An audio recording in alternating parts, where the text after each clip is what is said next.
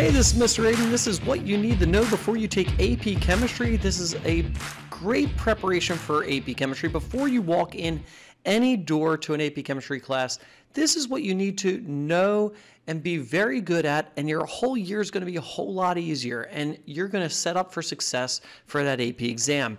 It all centers around stoichiometry, which is one of the most important topics present in AP Chemistry.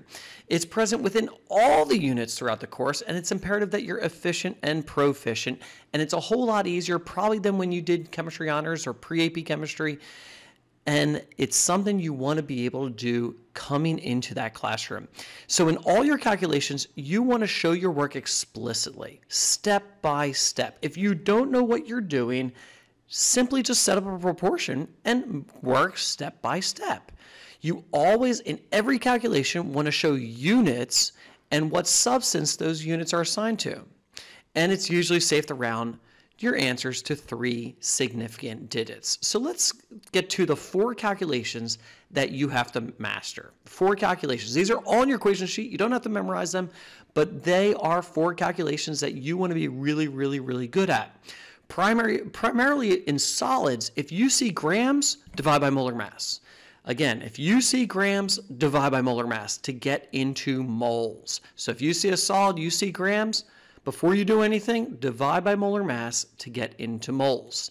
If you have an aqueous solution and you see molarity, that big M, you want to multiply that by the number of liters, and that gets us into moles. So any aqueous solution, you see molarity, you see liters, multiply them to get into moles.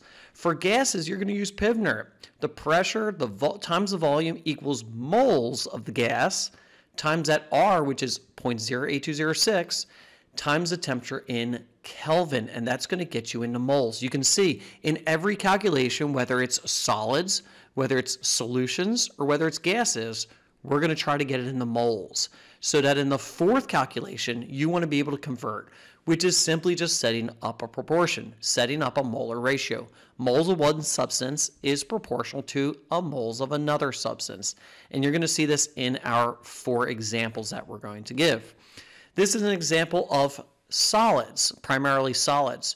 You can see a student's given a task of determining the mass percentage of iodide, I-, in a tablet that contains potassium iodide, Ki.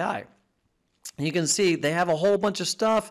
They take some iodide, some Ki, and they mix it with some PbNO3 and they get a yellow precipitate of PbI2 solid, which is filtered, washed, and then dried, which means we're going to take that last mass of the precipitate and the filter paper after drying so that it's all dried to completion, okay? So we have 1.698 grams of the filter paper and the PbI2, the precipitate. And so if you have filter paper and the precipitate, what do you want to take away is the filter paper. So you can see the filter paper is 1.462 grams. So when we subtract that, we get 0.236 grams of PbI2. You can see I rounded to 3 significant digits. I put my units grams and what it's assigned to, PbI2.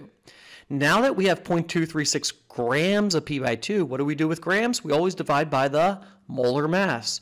We take the molar mass of PbI2, which is 461 if you look on your periodic table, 0.236 grams of PbI2 divided by 461 grams per mole, and we get 0.000512 moles of PbI2. You can see I'm putting units and what it's assigned to every single time. So 0.000512 moles of PbI2. Anytime you get the moles, do a molar ratio. So for every 1 mole of PbI2, there's 2 moles of I-. You can see there's 2 I's in that PbI2. So we set up our proportion, 0.000512 moles of PbI2 is going to give me, just do cross multiplication, 0.00102 moles of I-.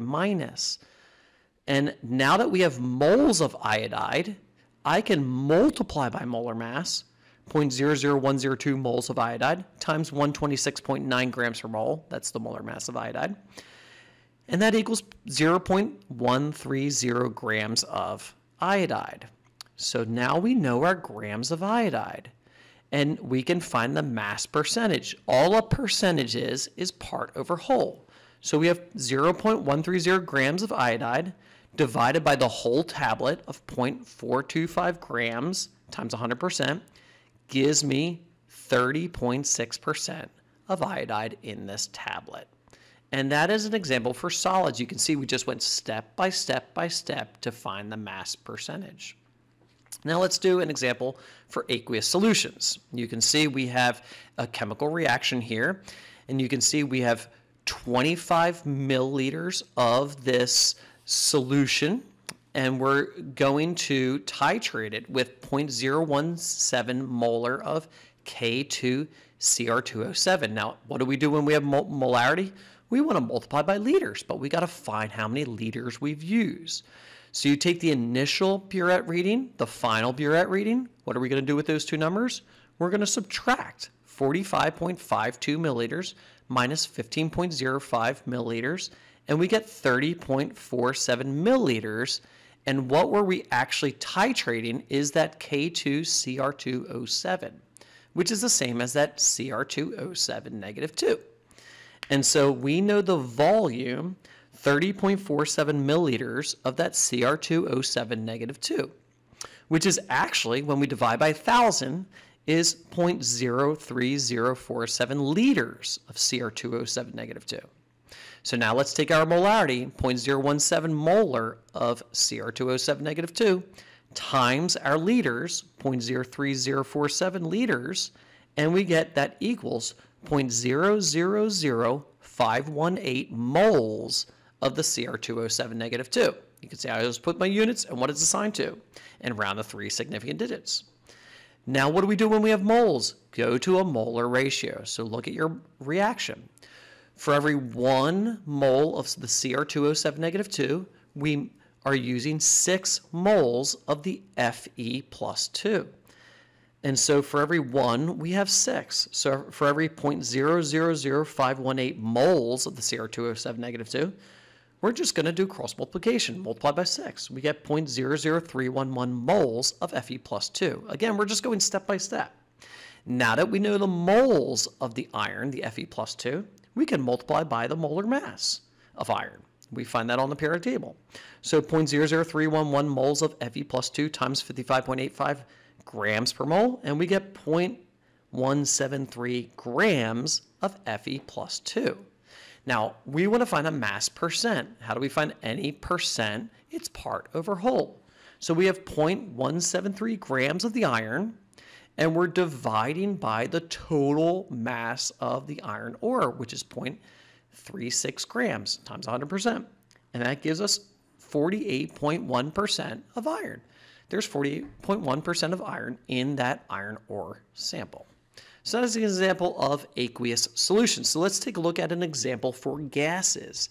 You can see here we're taking some hydrogen peroxide, some H2O2. We're adding some excess OCl minus or NaOCl, and we're getting a gas underwater.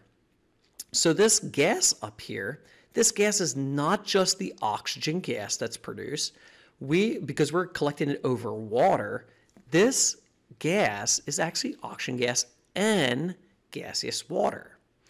And so you can see, we know from the problem 0.988 atmospheres, but this is the 0.988 atmospheres is the pressure of the oxygen gas and the gaseous water. And we know the vapor pressure of water is 23.8 millimeters of mercury. Now, that 23.8 millimeters of mercury, we can do a quick conversion. We know for every 1 atmosphere, there's 760 millimeters of mercury. That's on your equation sheet. And so we know this is actually, in terms of millimeters of mercury, 0.0313 atmospheres of water. And so if the total pressure is 0.988 atmospheres, and we know the pressure of just the water is 0.0313 atmospheres of water, we just subtract these, and that gives us 0.957 atmospheres of just the oxygen gas. Now that we know just the oxygen gas, we can use PV, PV equals nRT. And we're going to use the pressure of oxygen gas, the volume of oxygen gas, the R, and the temperature of the oxygen gas. We know that pressure is 0.957 atmospheres of oxygen gas. We look here and we zoom in, and we know it's bigger. It's between 30 and 40, isn't it? So it's bigger than 31, bigger than 32, bigger than 33, bigger than 34, bigger than 35, bigger than 36. You can see it's a 36, and we're going to estimate one number, 36.5 milliliters, 36.5 milliliters, which is 0.0365 liters. We know what the R is, it's 0.08206, and we know the temperature is 298 Kelvin, and we can do some quick math and find the number of moles of just the oxygen gas, because this is all just oxygen gas. And that's 0.00143 moles of oxygen gas.